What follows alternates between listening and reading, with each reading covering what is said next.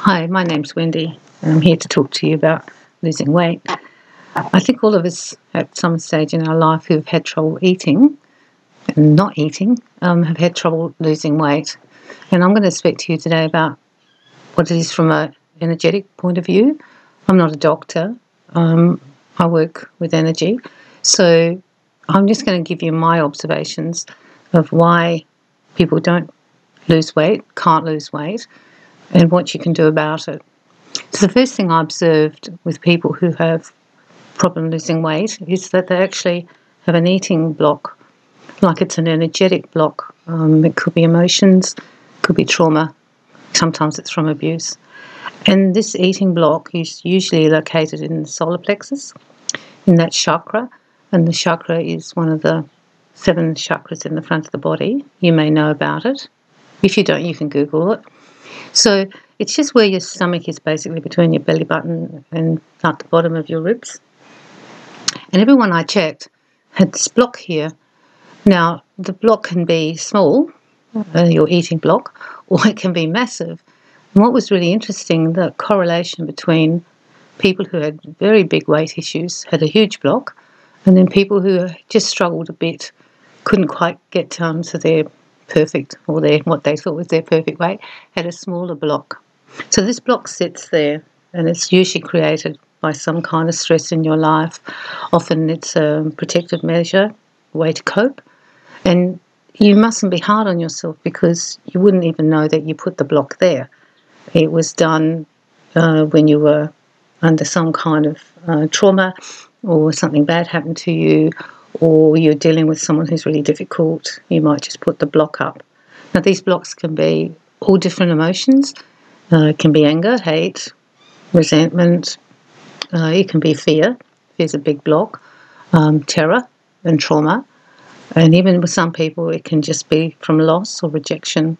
So abuse is very powerful in our world, all different sorts of abuse, and that will also help to set up the block.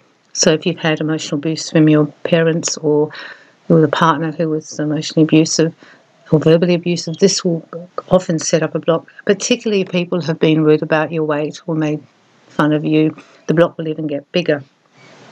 So the block sits here. We don't know it's there. So we're really hard on ourselves, and we think we're losers because we can't lose weight, and we're weak-willed, and we lose weight and then we put it back on. And the reason we put it back on is because the block is actually still there. So it's not your fault. So this is why I'm doing this podcast, because I want people to understand what is happening around their body, so that then they can use some tools or do some procedures to try and get rid of the block. Sometimes you will know when the block happened. Some people are very intuitive and they will know it started at a certain age. Other times we have no idea when it first started. It could have been that first time when someone said, "Oh, you're fat," or whatever, and you weren't that fat. They were just mean. And then you form the block and it gets bigger and bigger.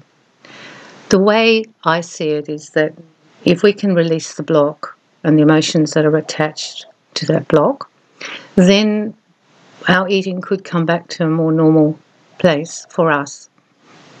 It doesn't mean we won't still enjoy food, but the out of control eating 6 chocolate biscuits and you can't even feel them touch the sides when you eat them, that could go, and you'll need to eat when you're upset, stressed, angry. That will lessen. So this is what we're talking about today. So the way to get rid of it is first, obviously, to recognise you have a block there. With people who are eating too much, the block is in the solar plexus where the stomach is. I found that with people who have trouble to eat when they're upset, the block's in the throat. I've had both blocks. So when I was younger, I had the one in my solar plexus. I managed to work on that, but then I landed up, after my husband died, I landed up with one in my throat, which has been really annoying to get rid of, and I keep working on it, and it's getting better. But that's where the 2 blocks are. So you have to work out, first of all, what will work for you to get rid of it. So for me, I use my mind and meditated and also remove the block, like that way, like let it go, just keep letting go of the eating block, let it go. I then used emotional freedom tapping. You can find that on Google everywhere and learn how to do that. And when you tap, you use the affirmation,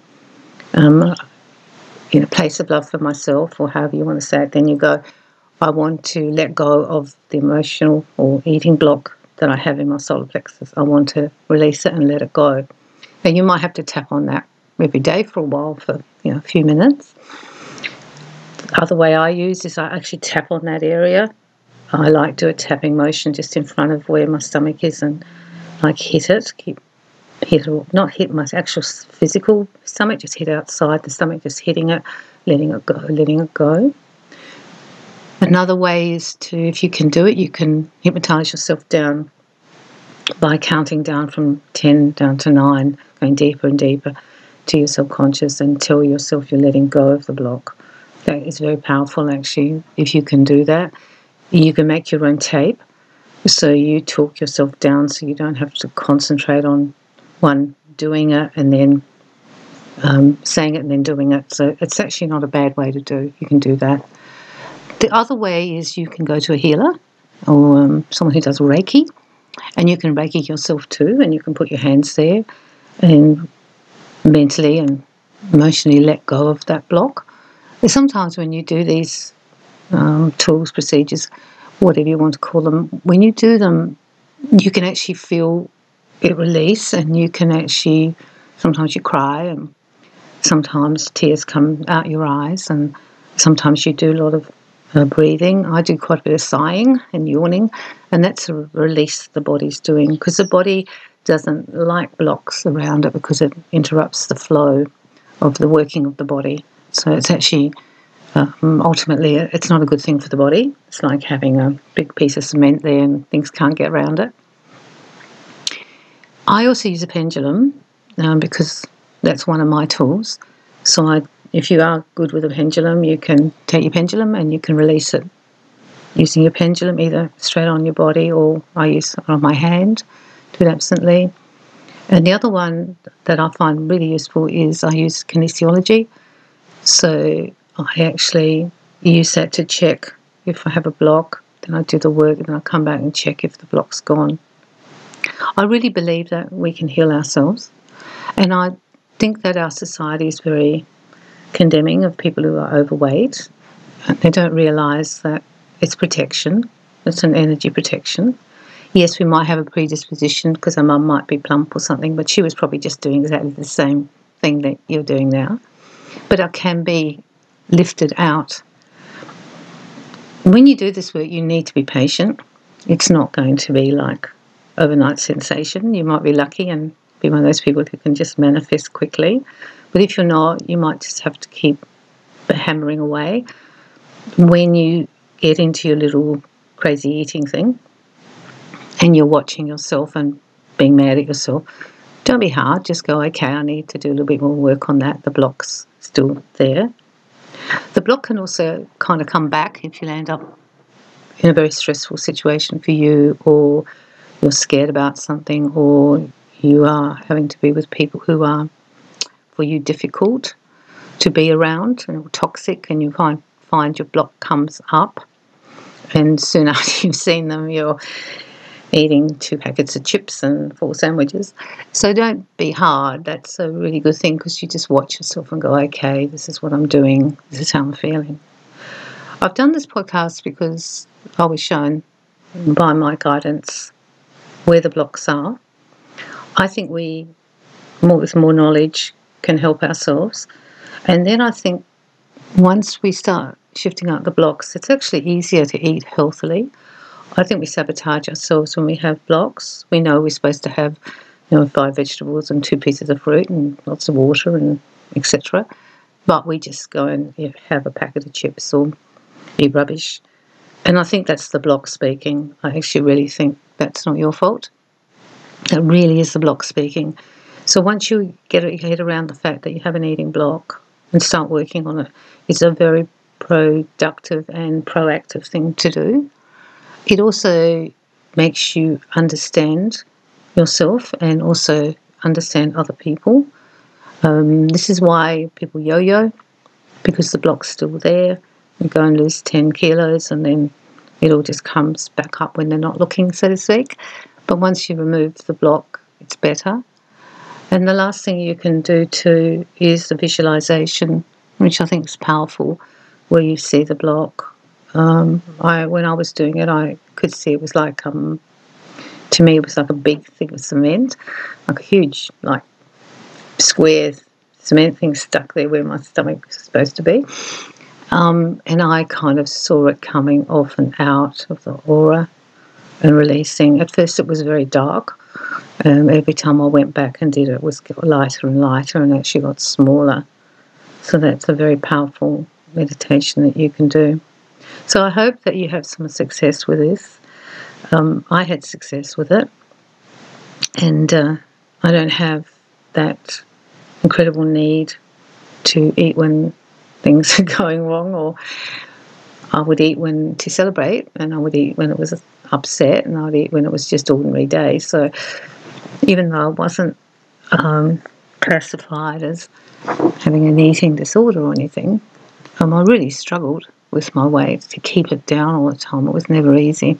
And once I removed the block, it wasn't like a big deal. I didn't have it, and every now and then if I do find myself doing it, I realise that the block's probably gone, but the behaviour's still there, because that's what you might need to look at, that you might need to change some of your behaviours. So I would comfort myself with food if I was upset or even angry, and I would reward myself with food.